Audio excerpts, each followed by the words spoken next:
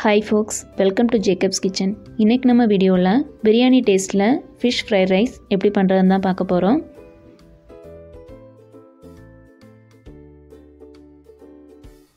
Fry பண்றதுக்கு நான் சீராபீன் fish வந்து எடுத்து வச்சிருக்கேன். வறுக்கும்போது உடையாம இருக்கிற மீனா பார்த்து எடுத்துக்கோங்க. fish ஃப்ரை பண்றதுக்கு ஒரு பவுல்ல 1/2 டேபிள்ஸ்பூன் மிளகாய் தூள், 1/2 டீஸ்பூன் மஞ்சள் தூள், 1/4 டீஸ்பூன் மல்லித்தூள், 1/4 டீஸ்பூன் சோம்புத்தூள், 1/4 டீஸ்பூன் சீரகத்தூள், 1/4 டீஸ்பூன் மிளகுத்தூள், 1/2 டீஸ்பூன் உப்பு சேர்த்துட்டு இதை நல்லா மிக்ஸ் பண்ணிக்கோங்க. நான் சேர்த்துருக்க மிளகாய் தூள் வந்து கொஞ்சம் காரமாக இருக்கும், அதனால் 1/2 டேபிள்ஸ்பூன் அளவுக்கு சேர்த்துருக்கேன். அதனால் உங்கள் காரத்துக்கு தகுந்த மாதிரி மிளகாய்த்தூள் வந்து கூடவோ குறைக்கவோ செஞ்சுக்கோங்க. இப்போ இந்த மசாலாவில் ஒரு 2 டேபிள்ஸ்பூன் அளவுக்கு தண்ணி சேர்த்து பேஸ்ட் மாதிரி மிக்ஸ் பண்ணிக்கலாம். ரொம்ப தண்ணியாக இல்லாமல் பார்த்துக்கோங்க.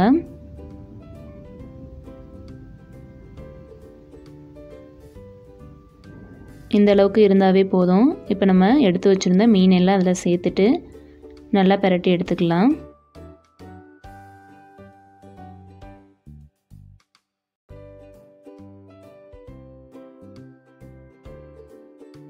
இப்போ மீன் கூட மசாலா எல்லாம் நல்லா மிக்ஸ் பண்ணியாச்சு. இது 15 நிமிஷம் அப்படியே இருக்கட்டும்.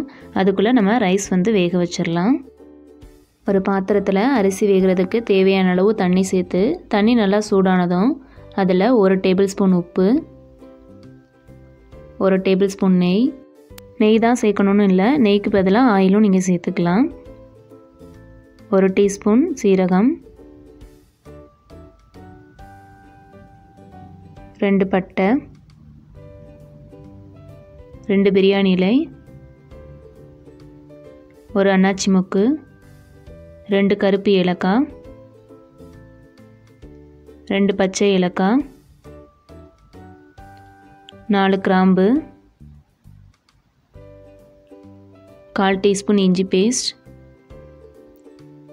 1/4 டீஸ்பூன் பூண்டு பேஸ்ட்,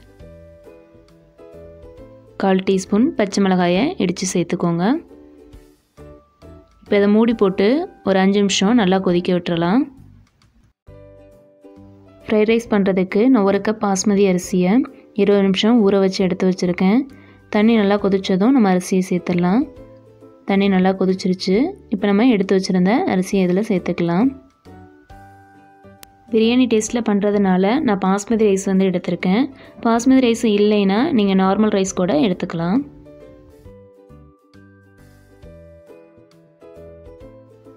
இதை மூடி போட்டு ஒரு 10 நிமிஷம் நம்ம வேக வச்சுக்கலாம். பிரியாணி அரிசி உங்களுக்கு 3/4 வெந்தால் தான் பிடிக்கும்னா 7 மினிட்ஸ் வந்து வேக வச்சுக்கோங்க. 10 நிமிஷம் ஆயிடுச்சு. இப்போ நம்ம வெந்துருச்சான்னு பார்க்கலாம்.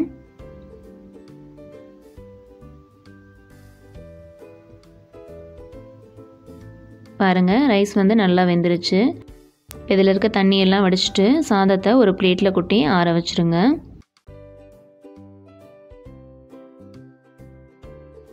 ரைஸ் அப்படியே ஆறட்டும். அடுத்து நம்ம ஃபிஷ் வந்து ஃப்ரை பண்ணிடலாம்.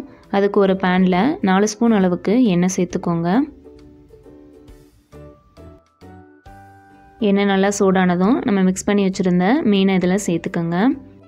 மீனை சேர்த்ததும் அடுப்பை வந்து மீடியம் ஃப்ளேமில் வச்சுருங்க.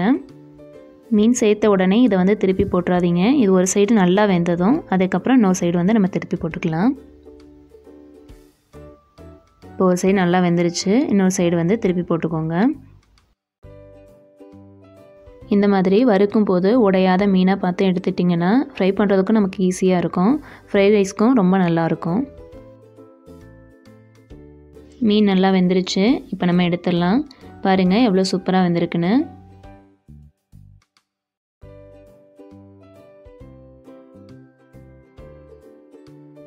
இதே பேனில் தான் நம்ம வந்து ஃப்ரைட் ரைஸும் பண்ண போகிறோம்.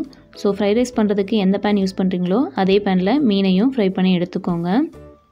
எல்லா மீனையும் எடுத்தாச்சு. ஃப்ரைட் ரைஸ் பண்ணுறதுக்கு மீன் பொரிச்ச அதே எண்ணெயில் 1/4 டீஸ்பூன் இஞ்சி பேஸ்ட், 1/4 டீஸ்பூன் பூண்டு பேஸ்ட் சேர்த்துட்டு இது பச்சை வாசம் போகிற வரைக்கும் நல்லா வதக்கிக்கோங்க. இஞ்சி பூண்டு நல்லா வதங்கினதும் அதில் 2 தக்காளியை நீளமாக கட் பண்ணி சேர்த்து இது வந்து பேஸ்ட் மாதிரி வர வரைக்கும் நல்லா வதக்கிக்கோங்க. தக்காளி பேஸ்ட் மாதிரி வந்ததும் ஒரு கொத்து கருவேப்பிலை, கொஞ்சம் கொத்தமல்லி, கொஞ்சம் புதினா இலையை சேர்த்துட்டு இந்த புதினாவும் கொத்தமல்லியும் பச்சை வாசம் போகிற வரைக்கும் நல்லா வதக்கிக்கோங்க.